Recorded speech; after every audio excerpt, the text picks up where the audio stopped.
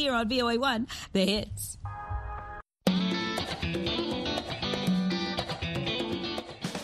Welcome to Learning English, a daily 30-minute program from the Voice of America.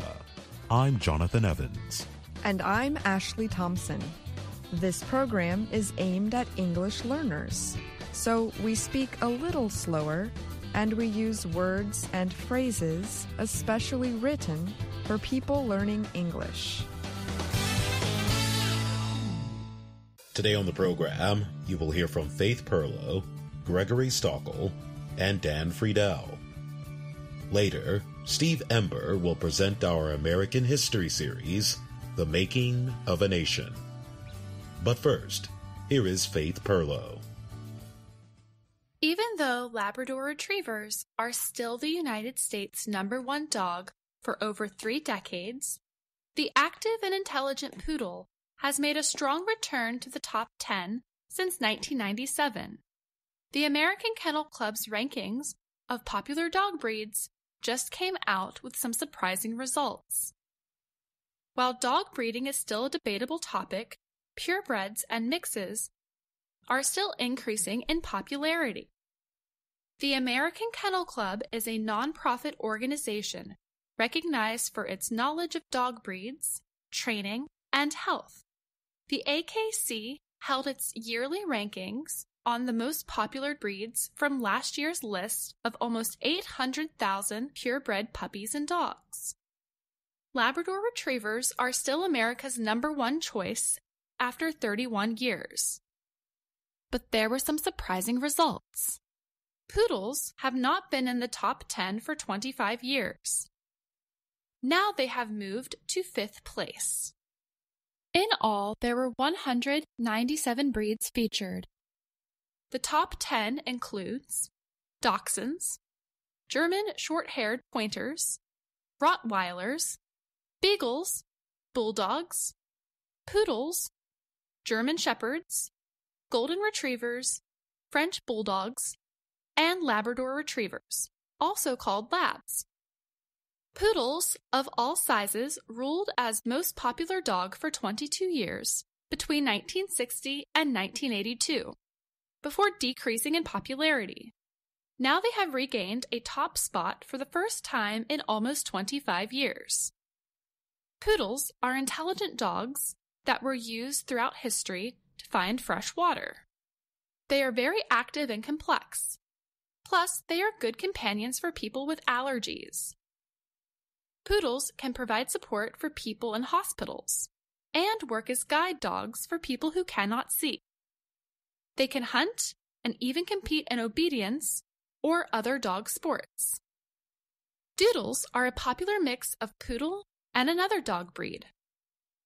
Examples of doodles include golden doodles, a mixture of golden retriever and poodle, labradoodles, a blend of Labrador retrievers and poodles, and even Maltipoos, a combination of Maltese and poodle. The AKC governs many dog shows in the United States.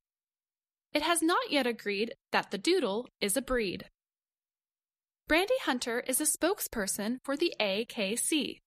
She says that doodle lovers are trying to find a way to have the animal recognized as a breed. The main requirement for recognition is creating a list of traits for the breed that become required. Although the list of popular dogs does not change much from one year to the next, over time, big changes can happen. Since 2000, 8 breeds have slowly moved into the top 25, such as the Great Dane and the Pembroke Welsh Corgi. Some dog breeds have quickly entered the top 25, like French Bulldogs and the Cane Corso.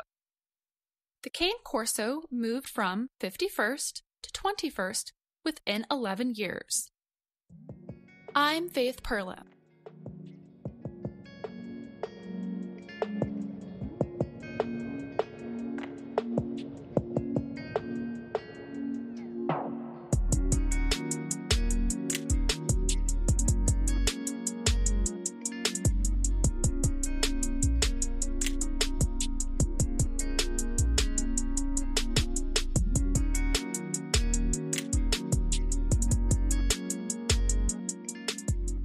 Many gardeners do not begin to grow their plants from seeds. Instead, they buy young plants, also called seedling or starts. These are plants that are grown in a nursery, a place where plants are grown and sold. Many gardeners buy seedlings in containers for their gardens. Most nursery seedlings are either plants that last for one growing season or are vegetables. They come in plastic containers holding 4 to 6 plants. Many people also buy starts in individual containers. But it is important to pay attention when buying spring starts.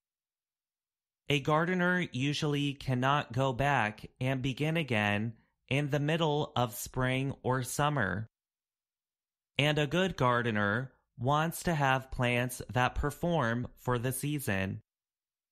Here is some helpful information to help get good plants. The first step is finding a good nursery. A good gardener will ask themselves if it looks like the nursery grows its own plants, or buys them from larger growers. Nurseries that grow their own spring starts usually take good care of them. The larger growers, or wholesalers, might not be able to do so. Make sure the plants have been watered correctly. If not, the seedlings will have a hard time developing. If there are lots of half-dead or dried-out plants, it is often a sign to buy elsewhere. Next, before buying a grouping of seedlings, feel the soil. In addition to being wet but not flooded, it should not be dense. That is a sign of it having been dried out. In fact, the soil should smell fresh. Look at the holes at the bottom of the container to see the roots. If the roots are too dense, that is a sign not to buy the plant. Look to see if there has been damage from the wind or sun. Damaged plants will take time to repair. Also look for signs of fungal or bacterial infection. Plants should be free from insects and not have the smell of chemicals. When buying spring plants in cell containers, all the plants in the group should be healthy. If 1 out of 4 plants in a grouping is not healthy, the others might not be far behind. A gardener should also know what plants they are buying. Look for the name of the kind of plant, the color, and the height. That information can help gardeners buy the same plants in the future if they perform well. I'm Gregory Stockel.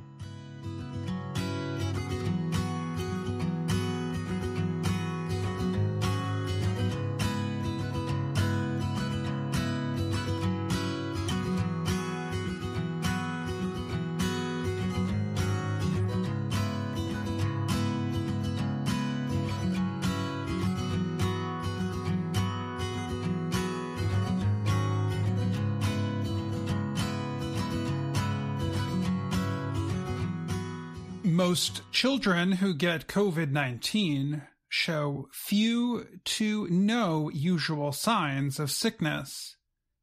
8-year-old Brooklyn Childs of Washington, D.C. is one such child. The young girl has tested positive for the virus 3 times. She is fully vaccinated against the coronavirus. She has never shown serious signs of the disease. Today, doctors are trying to understand why she keeps getting infected. One time when she caught the virus, her father also got sick. He later died. Her mother, Danielle, is worried that Brooklyn could also get very sick the next time she catches the virus.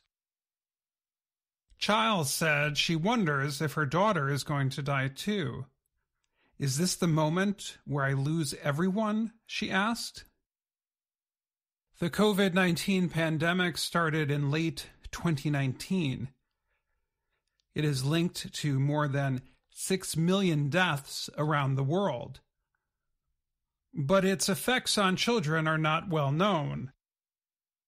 Over 12 million children in the U.S. are estimated to have tested positive for the virus.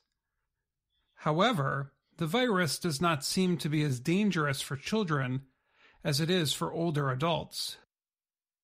Some people call what happens to children bizarre. Some children suffer from what is known as long COVID. Others get reinfected like Brooklyn. Some even seem to get sick and then recover, only to have severe organ inflammation later on. At Children's National Hospital in Washington, D.C., Brooklyn and other children are subjects of a study. Doctors at the hospital are getting money from the National Institutes of Health to study the long-term effects of COVID-19 on children. The hospital has about 200 children up to age 21 in the study, which will go on for 3 years. They undergo many tests on their first visit to the hospital. Doctors take blood, listen to their heart, and check their lungs. Roberta DiBiase is the doctor leading the study. She said the researchers are trying to understand the problems children suffer after getting COVID and how common they are. Another girl in the study is Alyssa Carpenter. She is 3 years old. She had COVID-19 2 times and also has unusual symptoms such as high fevers and foot pain. Sometimes she lies down and points to her chest and says she has pain there too. Alyssa's parents, Tara and Tyson Carpenter, have 2 other daughters. They said the pandemic caused a lot of problems in their lives, but they are most worried about Alyssa, whom they do not know how to help. Tara Carpenter called the situation super frustrating. She said she has been looking for answers to her daughter's problems, but no one is able to provide them.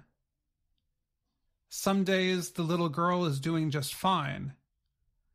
Other days she has a fever or pain. But lately the family says she is doing a little better. One doctor working on the study is Linda Herbert. She does a psychological test. She talks to the children about things like the quality of their sleep, the worries they have, how they get along with other children, and whether they have trouble remembering things. She said there are many symptoms, adding that many children are worried about getting sick again. Herbert said psychological symptoms are just as common as physical symptoms like pain. And it is not just the children who have a lot of worries. The parents, brothers, and sisters of the children have stress and anxiety too. Brooklyn's mother, Danielle, is working hard to keep her emotions from affecting her daughter. She is working to support her family now that her husband died. She also is dealing with her sadness and trying not to show her feelings to her daughter. She wanted to put Brooklyn in the study so more people would learn about the need for vaccines especially among Black people. Her husband, Rodney, was not vaccinated. He suffered from pre-existing conditions and died at the age of 42. Chiles said one of the last things her husband said before he died was, "Forgive me." She said it is true that many children are not getting sick if they catch the virus. However, they are losing, she said.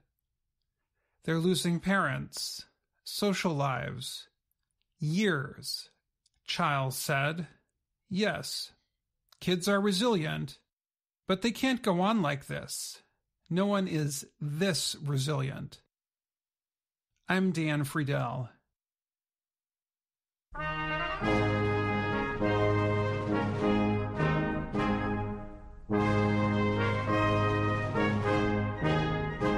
Welcome to The Making of a Nation, American History in VOA Special English. I'm Steve Ember. The House of Representatives ended the day's business early on the rainy afternoon of April 12, 1945. The House Democratic leader, Speaker Sam Rayburn, invited a friend to come by his office for a drink. "Be there around 5, Rayburn said. "Harry Truman is coming over." Harry Truman was the vice president at the time. The events are described in a book about his presidency, Conflict and Crisis, by Robert Donovan. World War II was not over yet, but it was a quiet afternoon in Washington. President Franklin Roosevelt was in the southern state of Georgia. He was resting after his recent trip to Yalta to meet with British Prime Minister Winston Churchill and Soviet leader Joseph Stalin.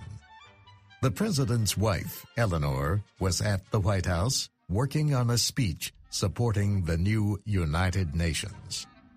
Harry Truman was at the Senate, but he was not interested in the debate that was taking place. He spent most of his time writing to his family back in Missouri. When the debate finished, he went to the office of House Leader Rayburn to join him for a drink. It was an afternoon Truman would never forget. Rayburn and his friend were talking in the office before Truman arrived. The telephone rang. It was a call from the White House, asking whether the vice president had arrived yet. "No," Rayburn replied. The caller asked him to have Truman telephone the White House as soon as he arrived. Truman entered a minute later. He immediately called the White House. As he talked, his face became white. He put down the phone and raced out the door to his car. Truman arrived at the White House within minutes.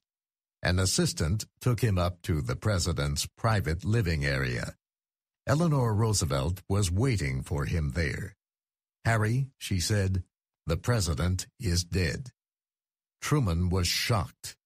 He asked Mrs. Roosevelt if there was anything he could do to help her.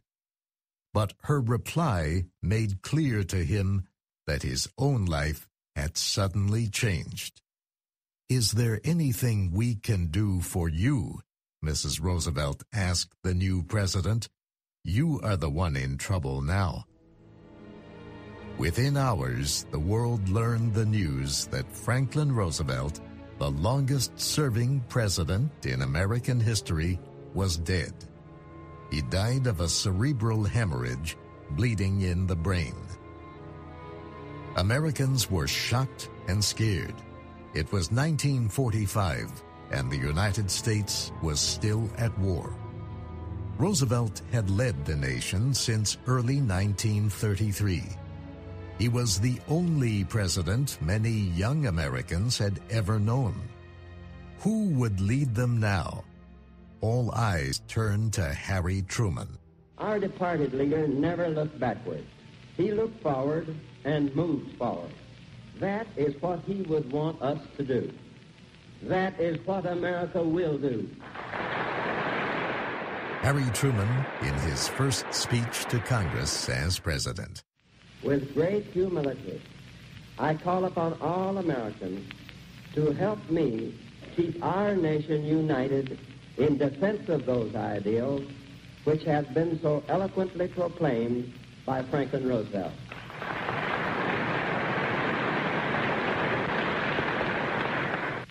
I want in turn to assure my fellow Americans and all of those who love peace and liberty throughout the world that I will support and defend those ideals with all my strength and all my heart.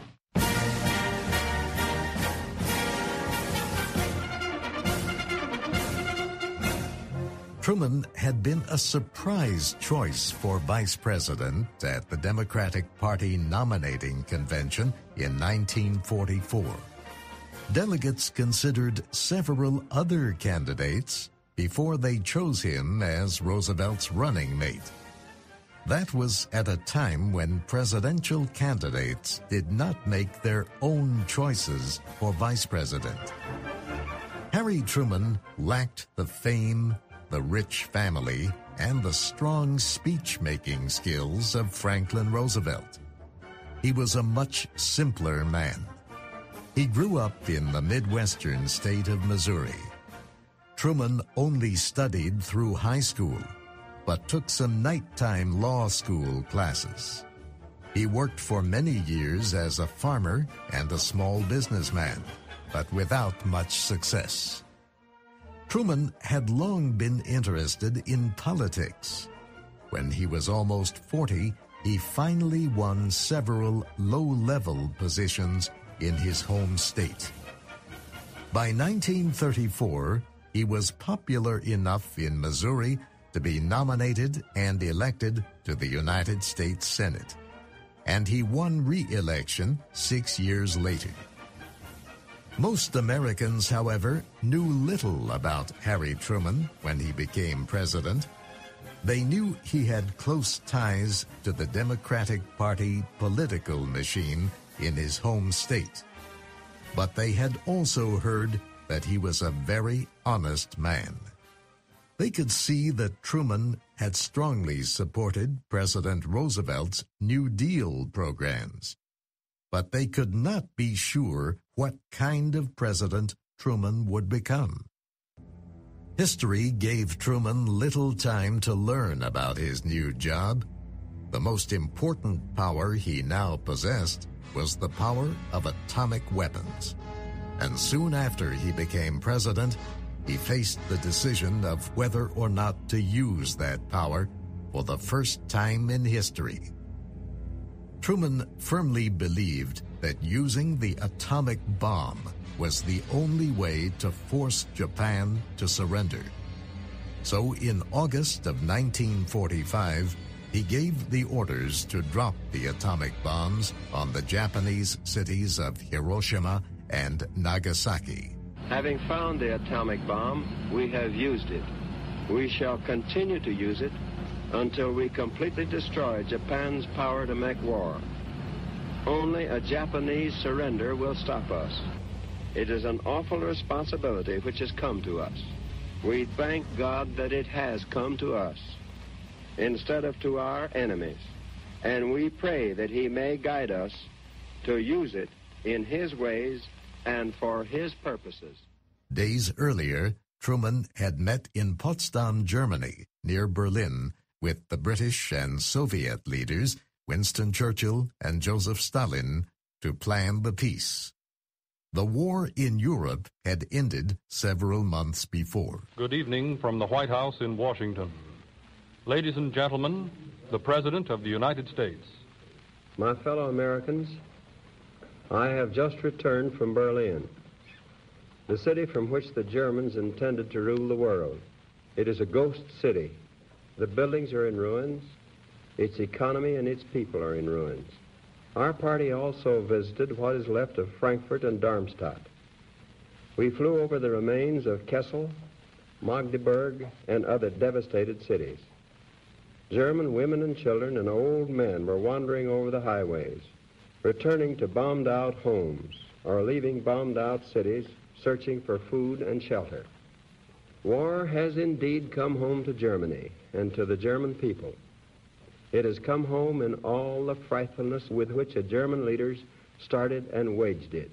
The three leaders agreed that their nations and France would jointly occupy Germany. They also agreed to end the Nazi Party in Germany, to hold trials for Nazi war criminals, and to break up some German businesses. Foreign ministers of the Allied nations later negotiated peace treaties with Germany and other countries, including Italy, Hungary, and Romania. Eastern European nations agreed to protect the political and economic freedom of their citizens. However, Western political experts were increasingly worried that the Soviet Union would block any effort for real democracy in Eastern Europe. Truman did not trust the Soviets, and as he made plans for post-war Asia, he promised himself that he would not allow Moscow any part in controlling Japan. The leader of the American occupation in Japan was Army General Douglas MacArthur. MacArthur acted quickly to hold a series of trials for Japanese war crimes. He also launched a series of reforms to move Japan toward becoming more like a Western democracy. Women were given the right to vote. Land was divided among farmers. The idea of a national religion was ended, and the educational system was reorganized. Japan began to recover, becoming stronger than ever as an economic power. Truman and other world leaders were dealing with the problems of making peace. But at the same time, they were also trying to establish a new system for keeping the peace. The United States, the Soviet Union, Britain, and the other allies had formed the United Nations during wartime. But soon after Truman took office, they met in San Francisco to discuss ways to make the United Nations a permanent organization for peace. In July of 1944, many of the world's top economic experts met to organize a new system for the world economy. They gathered at a hotel in Bretton Woods in the American state of New Hampshire. They created the World Bank and the International Monetary Fund to help nations rebuild their economies. At the center of all the action was Harry Truman. It was not long before he showed Americans and the world that he had the ability to be a good president. He was honest, strong, and willing to make decisions. I was sworn in one night, and the next morning I had to get right to the job at hand, Truman remembered years later. In an oral history recorded with the writer Merle Miller, Truman said, "I was afraid, but of course I didn't let anybody know that. And I knew that I would not be called on to do anything that I was not able to do. That's something I learned from reading history." Truman spoke of how people in the past had much bigger problems. Somehow, he said, the best of them just went ahead and did what they had to do. And they usually did all right.